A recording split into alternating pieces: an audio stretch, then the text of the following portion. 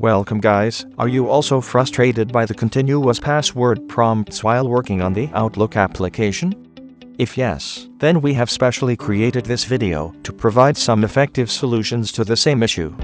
The main causes for the prompt are issues in Outlook profile configuration settings, corrupt Outlook profile, poor network connection, etc. Let us move towards the solutions based on these causes. The first solution is checking whether the account is set to always prompt for logon credentials option. For that, start the Outlook application. Go to the File tab and click on the Account Settings option, and then select the Account Settings option again. On the Account Settings dialog box, select the account and click on the Change option. Click More Settings to continue. Next, switch to the Security tab, and then uncheck the option Always Prompt for Logon Credentials option, and click OK. Restart the Outlook application, and check if you are facing the issue again. The second solution is creating a new Outlook profile. To create a new Outlook profile, close the Outlook application first.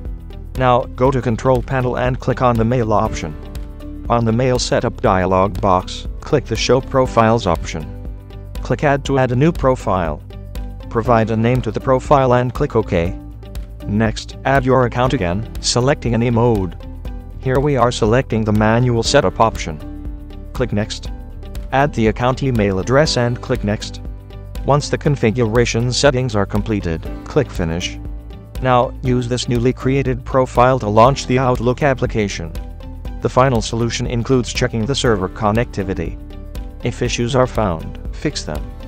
You can also try disabling antivirus and firewall temporarily on a trial basis. We hope the above solutions help you fix the problem. But there are situations where users forget or lose their Outlook passwords. For this issue also, we have a permanent solution. Kernel for Outlook Password Recovery Tool recovers PST passwords in all situations in a second. It creates an alternate password for the same tool. To have detailed information about the tool, visit the site. Thanks for watching this video. Have a nice day.